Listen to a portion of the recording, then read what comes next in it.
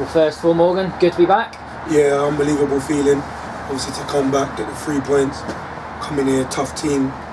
Someone said they wasn't beaten in or unbeaten in 9, so for us to come and get the 3 points shows how good a performance it was from us and the lads. It took only 5 minutes for you to make an impact. Yeah, to be fair, I'm not sure how it even came about. It was all a bit of a blur. Just remember the ball dropping to me in my left foot. Just tried to hit as hard as I could, and luckily I got the goal, and luckily as a team we got the 3 points.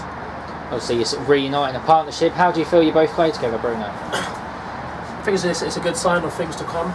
Obviously that's our first game that we played together, but I know Morgan's inside out, on and off the pitch, so I'm hoping that communication will help the team.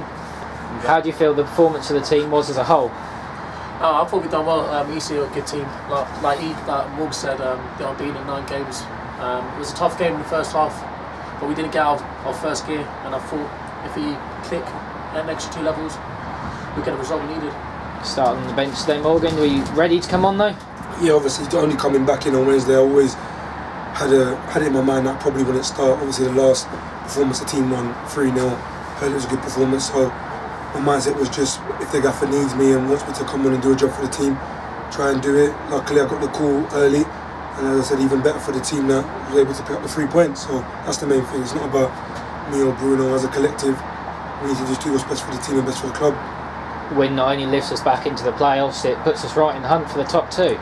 Yeah, obviously we still got a game in hand, and I've had a look at the teams around us, and as I said, from the moment I came back in, that was one of my big choices for coming back, because the team's unbelievable, the squad's really strong, and I feel like we can go on a run to the end of the season, and not even just playoffs. I think we could win it automatically, so as long as we keep working hard, pushing hard, that's our aim really. We're still in the cup as well, which we've got that on Monday too, haven't we, to look forward to?